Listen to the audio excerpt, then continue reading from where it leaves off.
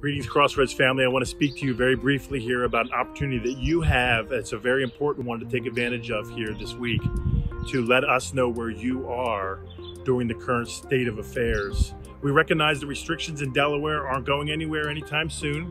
We recognize that many of us are eager to get back together for in-person worship on Sunday mornings, while others are still reserved about that.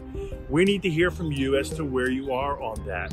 And the reason for that is, as I've been saying all along, we want to, when we do go back to in-person services on Sunday morning, to do so in an edifying and sustainable way.